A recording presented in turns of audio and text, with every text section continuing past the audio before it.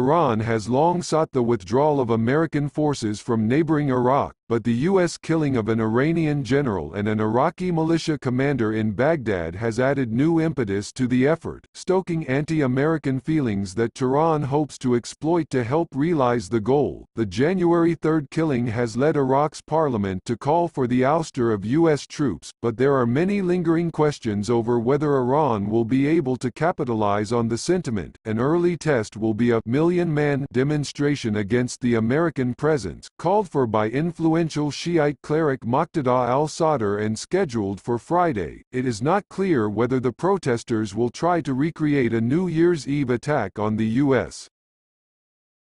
embassy compound in Baghdad by Iran-supported militias in the wake of U.S. airstrikes that killed 25 militiamen along the border with Syria.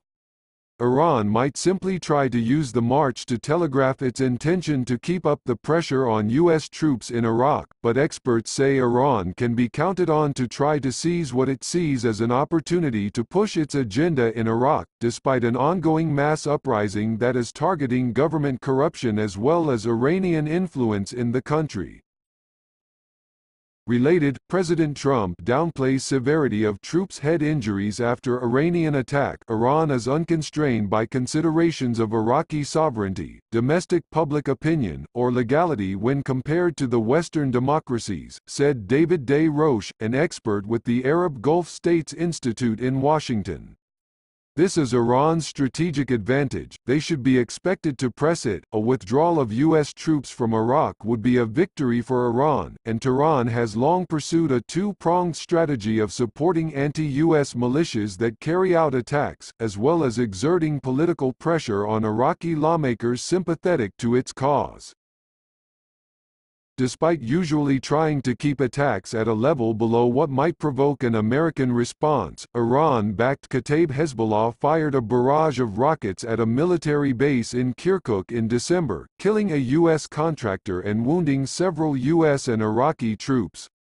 The U.S. responded first with deadly airstrikes on Iran-affiliated militia bases in western Iraq and Syria, then followed with the January 3 drone attack that killed General Qasem Soleimani, Iran's most powerful military officer, along with Iraqi militia commander Abu Mahdi al-Muhandis as they left Baghdad's airport. The severity of the U.S. response surprised Iran and others, and it had the unanticipated result of bolstering Tehran's political approach by prompting the Iraqi parliament to pass the non-binding resolution pushed by pro-Iran political factions calling for the expulsion of all foreign troops from the country.